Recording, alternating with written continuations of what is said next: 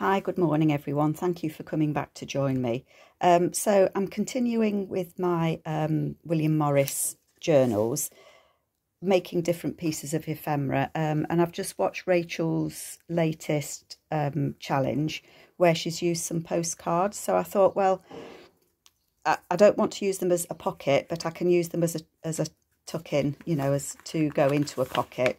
So I started and I made one, which I'm really pleased with. So I think that's one of Andrea's birds on there, and a couple of labels.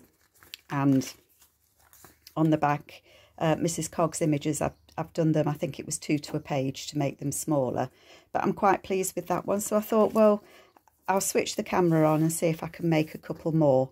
I'm surrounded by all sorts of papers. But yeah, well, let's give it a go, shall we? So the postcards that I've got are from Rachel.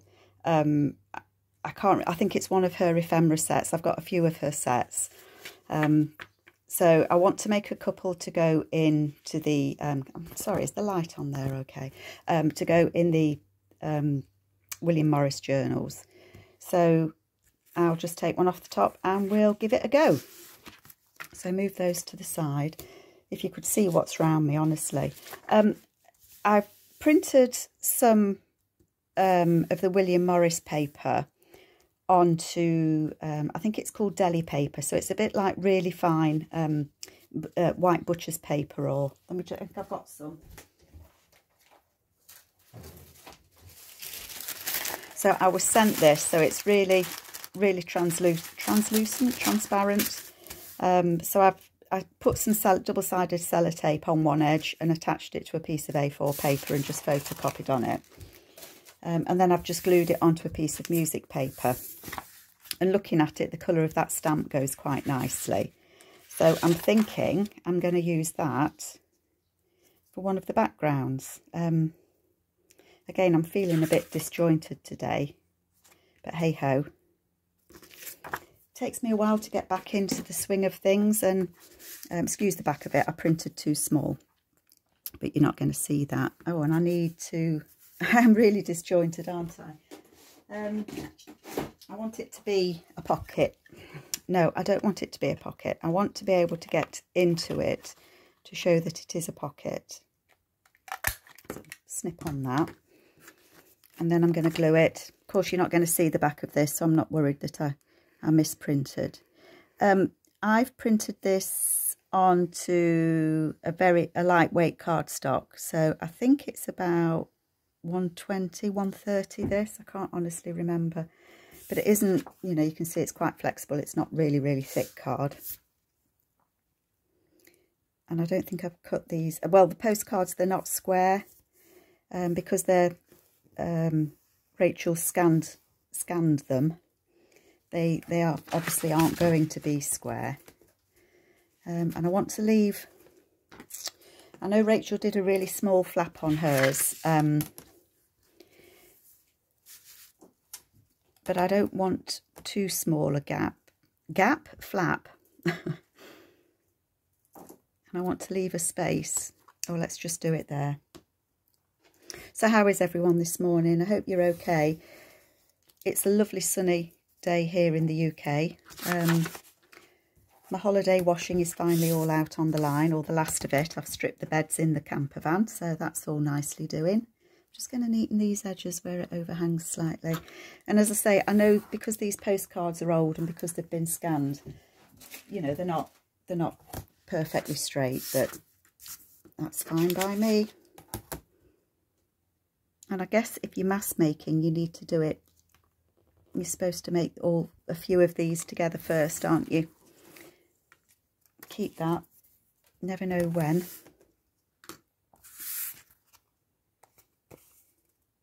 I think I should trim a bit off the bottom there. I think sometimes I'm maybe a little bit too pedantic about the way I work things, but unfortunately I'm quite a neat, tidy kind. Oh, look at that. I do like that. I think the colour of that flap just looks so nice on that, doesn't it? And I think I have got a corner punch. Is that what this is called? just rounds the edges. So yeah, I like that one. And I like the pattern on the back. So that's one. So we've got one. Yay. Not decorated, but we've got one. So I'll do a couple more. I've got a small Edith Holden book. And I was thinking maybe they would work as... I've obviously folded it at some point to use in a book as a page. But I'm kind of thinking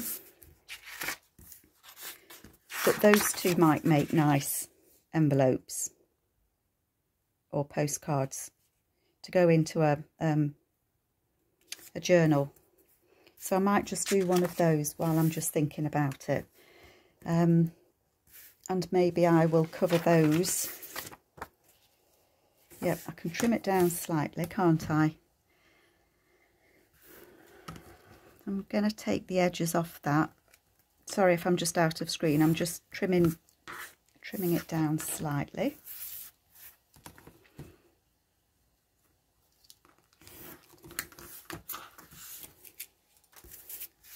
So you don't have to use postcards. I guess that's what I'm trying to say. You don't have to use a postcard to make these. I don't know if that's square or not. What do we think? Sorry, somebody's having skips and all sorts delivered again outside. They're starting building work, I think. I'm just going to... Do I want to make that a bit smaller? Just neaten it up a little bit. There we go. There we go. And that's quite pretty there. So I'm going to stick that on there. I would if I had my glue. There we go. Notch in the top. Carefully, because I don't want to take the head off of that. Or the tail off that blue tit there. So I've seen a few people make these, and obviously because I've been away, I'm way behind with Rachel's challenges. So at the moment, I'm working backwards through them. That's not very exactly flimsy paper, is it? So I don't think I need to line that at all.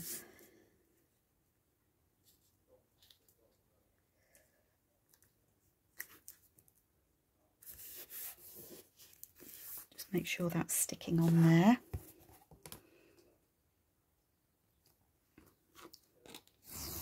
That off there.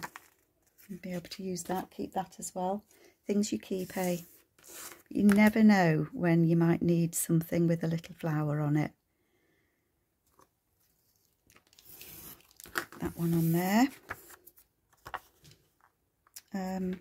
Corner punch, that's what I'm looking for, isn't it? Corner rounder punch, whatever it's called. And then that can fold over there. I know those numbers are upside down. But that's quite pretty as well, isn't it? I like that one as well. So that's 2. I suppose that one would work as well, wouldn't it? But I'll do something different. I'll hold on to that. I've got this as well. And I'm kind of thinking that might make its own little one, a little envelope without adding anything onto it. So I've really gone off off instruction on this. Sorry, Rachel. But as Rachel always says, there's no rules. There are no rules. So I'm just going to do it because I think that would make a nice little envelope. I'm going to make it a little bit smaller. And of course, not obviously these ones won't go in my William Morris journal, but they will certainly go into my stash pile for future projects. I think I'm just going to take a little bit off the top there. I'm going to leave the number 10 because I quite like seeing number 10 on there. So I guess what I'm saying is, my thoughts are, if you haven't got postcards, but you've got a book page that's got an image on it that you like, It doesn't have to be Edith Holden, does it? You know, we've got all sorts of books that we like.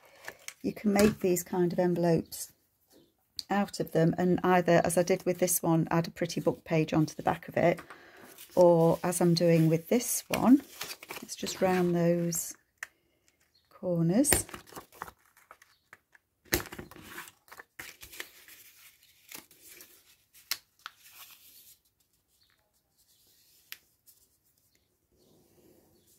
And without even thinking about it, I've actually got the writing in the right direction, haven't I? Minor miracle for me. Some glue on there.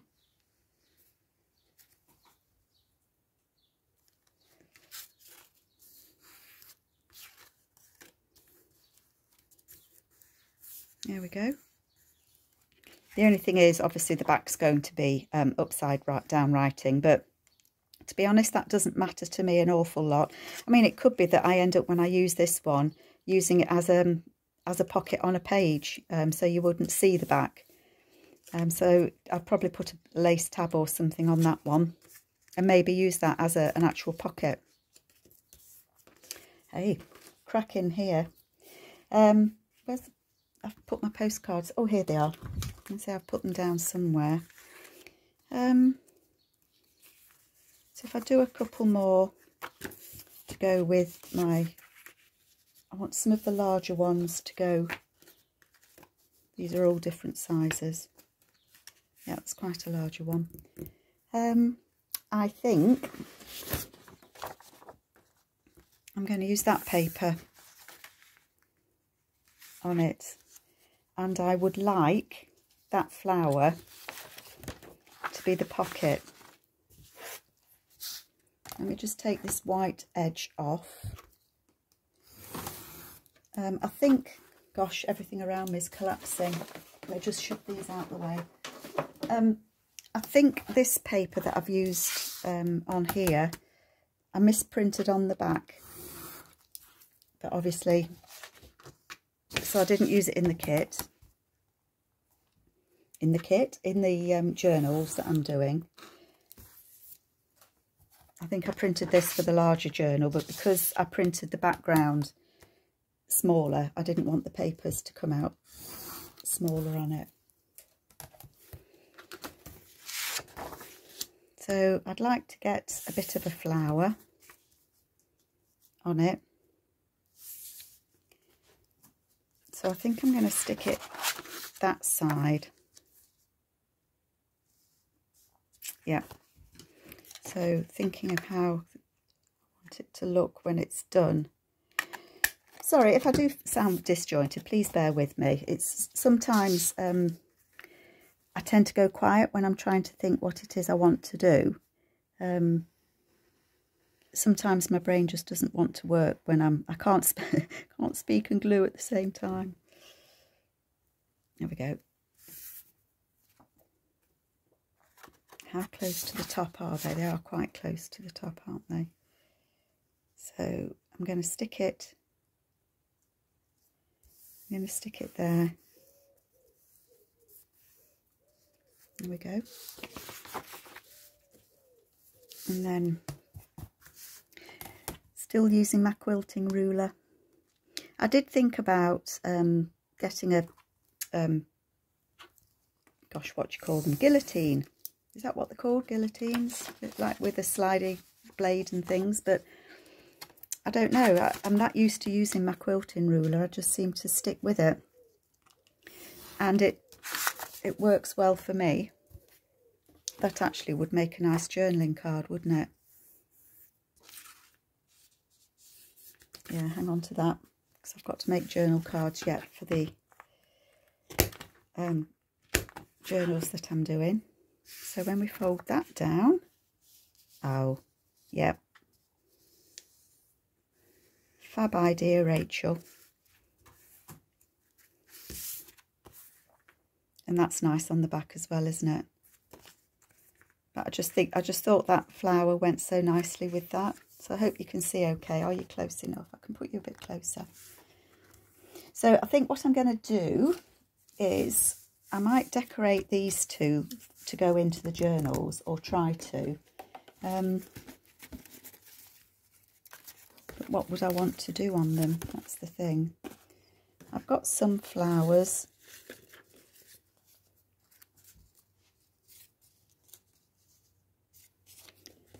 I'm thinking maybe it might need to be a blue flower, if that's blue. Or is it kind of a green? Nothing in that I've got here is grabbing me.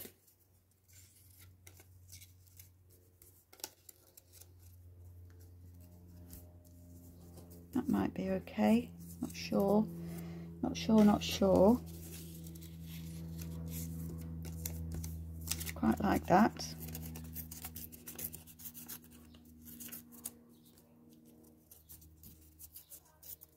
One of my snips again that I've got little bits left over. I know we keep saying keep all your little bits, but really do. But I think that just matches nicely with that as well. It doesn't look too bad with that on it either, does it? That could go a little bit further up. I like that. Yeah, I'm going to do that. So, glue would be good. Put a bit of glue on here. And then at least I'll have a couple completed that I can put away in the box for the journals that I'm doing, can't I? And then I'll carry on and do some more to go into my stash boxes. Gosh, and whose box would I put these on? Because there's bits, let's come up there, look, there's bits of Rachel, there's bits of Andrea, there's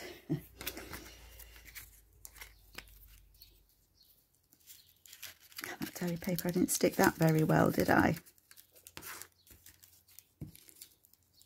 It's quite hard sometimes to see. I've seen people have got glue sticks that are a colour that dry clear. Maybe I should have one of those. It's sometimes hard to see where you've glued and where you haven't. And I think the deli paper, it's a little bit waxed. But if I'm worried about it, then I can always stitch around that. I'll have a look later, see how it's doing. I think I'm going to cut the very top ones off. And do I need a label? Sound like Rachel now, don't I? Do we need a label? We may very well do.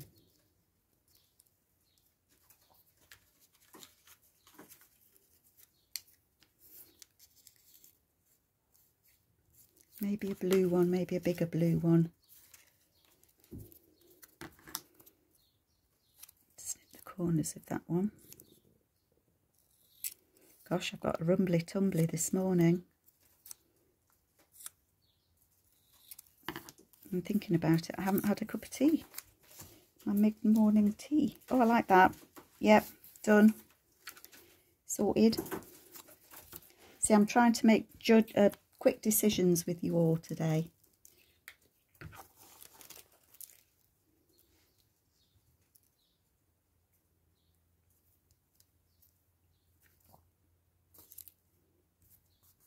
Oopsie daisy. Sticking to my fingers, that on there. And then my flower, and I think I've got to snip a little bit of the flower off, haven't I? Sorry, I'm wobbling you. I'm being too energetic with my glue. So this one might need stitching round. It depends when I come back and have a look whether the glue has stuck the deli paper to the music paper. Scissors right in front of you, Carol.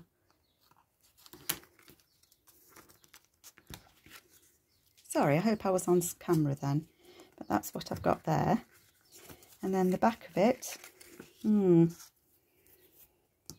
thinking.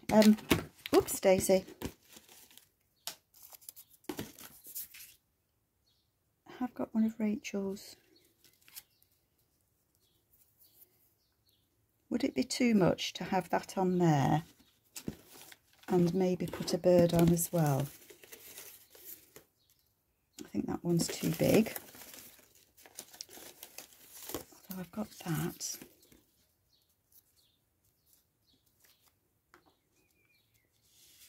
That's one of Mrs. Codd's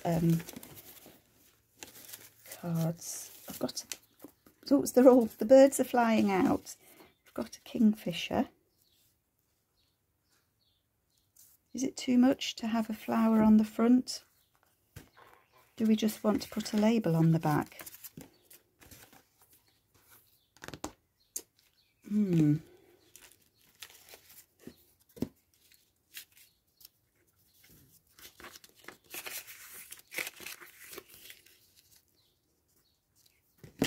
It wouldn't detract too much from it.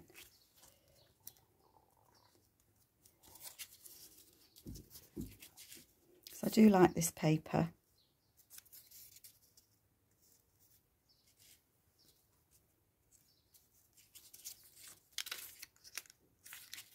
Sorry, what I was thinking then was if I could cut that out nice and neatly, whether that lady would fit behind it.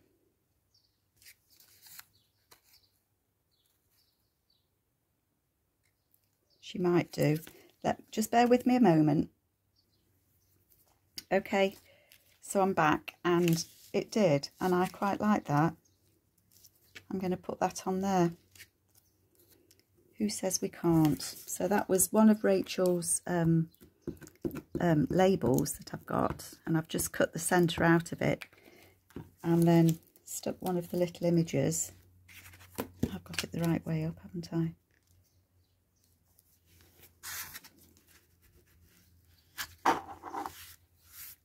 Gosh, mess everywhere. Still, you can't create without a mess. So what do you think of that? There we are, look. So it's put the lady on there, kind of straight. There we go. Press her down. And it's got the flowers on it. So that's one to go. Well, I've actually got two, haven't I? Because I did this one as well for the Art Nouveau.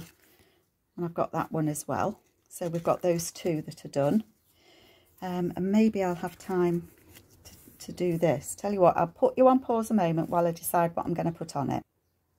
Okay, I think I might be going overkill on the birds, but I like it, so I don't mind. I think sometimes you just have to do what you think, what you feel looks right, and I guess not everybody's going to agree with you. And I don't for 1 minute think you'll all agree with me, but I like this.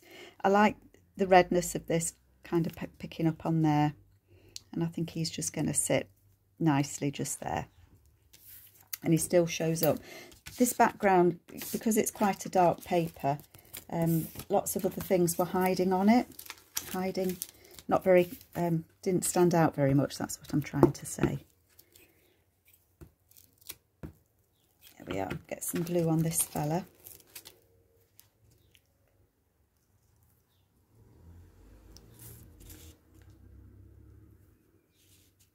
I like him. And he's just going to sit just there. And this one's going to sit on my finger. And then on the front here, I think I'm going to put that on there. I am. So again, still tying it into the William Morris Art Nouveau kind of theme with what I've got.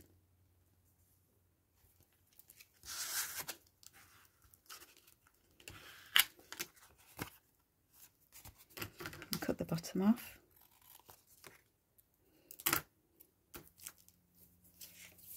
I've lost my bird, and I don't want him to go under. Fly away, bird. I don't want him to tip underneath there, but I think he's going to sit on there. So that's going to go on there, one of the labels again. I think these labels of traces, I'm finding them really useful. Because a lot of them, well, some of them are in French, and that kind of fits with my theme as well, I think. And then I think he could be looking down there and reading that label. Clever bird.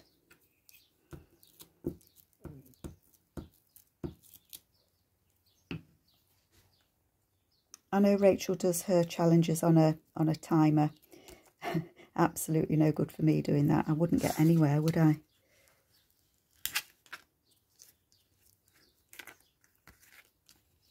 There we go. I need to go and wash my fingers, I know that. So I've done quite a bit with you, I think. I feel that I've accomplished something. So I've got that one. So that will go into my current journals as a tuck spot, or in a tuck spot is what I should say. So I'm happy with that one. Let me just lift you up slightly before I go and bump you on the head. So I've got that one finished.